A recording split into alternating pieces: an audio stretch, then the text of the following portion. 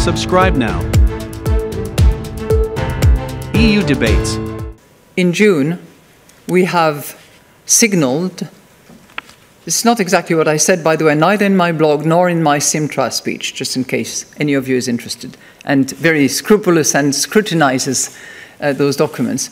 But at our Amsterdam June meeting, we signaled our intention to increase by 25 basis points.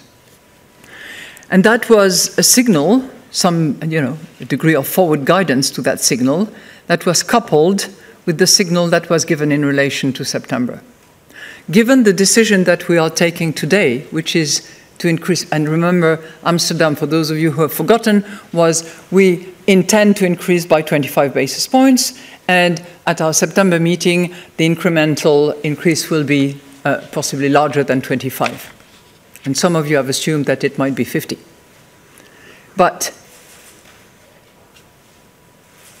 we decided to go for 50 basis points hike in June, and therefore the combined forward guidance that existed for September is no longer applicable. I think if you go back to the monetary policy statement, you see very clearly that from now on, we will make our monetary policy decisions on a data-dependent basis, we'll operate month by month and step by step.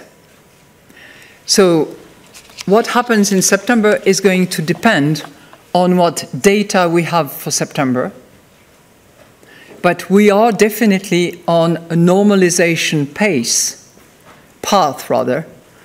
in order to reach our medium-term objective of 2%. So let me repeat again, because you seem to frown. We will determine in September, on the basis of the data that we receive, and this is a projection exercise in September, remember? That will include all the national central bank in the exercise. So on the basis of the data that we receive at the time of those projections, we will determine what step we take on the normalization path that we are taking in order to deliver on our medium-term 2%. Now, that doesn't mean to say that we are changing the ultimate point of arrival, okay? We are accelerating the exit, and we are following the path of normalization that we have flagged.